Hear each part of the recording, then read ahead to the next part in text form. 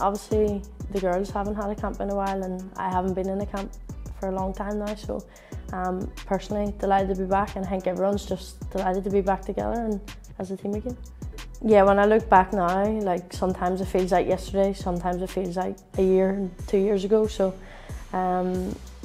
no, look, I've obviously been pushing myself and I've really wanted to get back into the squad, so I'm really happy I've been able to do that. Very tough, obviously from my injury with my shin, I got back into a really good place.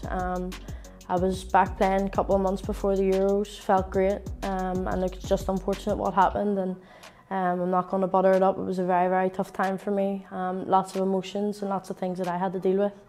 It wasn't easy at all, but I'm just glad I'm out the other side of that now, and I'm here and I'm back, and I feel probably the best that I've felt in a long time. So obviously I've been here since I was, 16 with the senior team, and I haven't scored as many goals as I would have liked.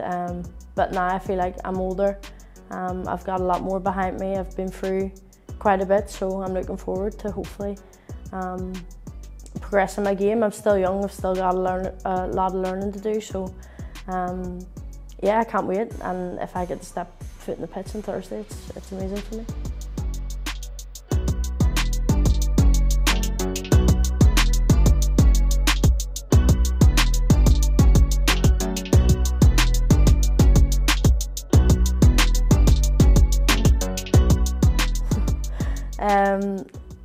Look, in the short term, for me, it's just about getting as many minutes and getting as many caps as I can, and that's obviously also a long-term thing.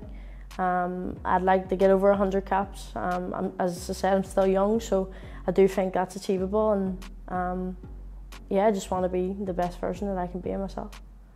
It's a massive honour for me. It's something that I've had the opportunity and the privilege to do since I was 15-year-old.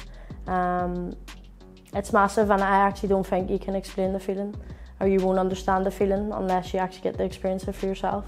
I do count it a massive privilege of mine, and I'm hoping that I can do that for the next 10-15 years. I think we go into every game obviously wanting to win with a game plan, and we think that if we can put our game plan and transfer it onto the pitch, then we can beat anyone.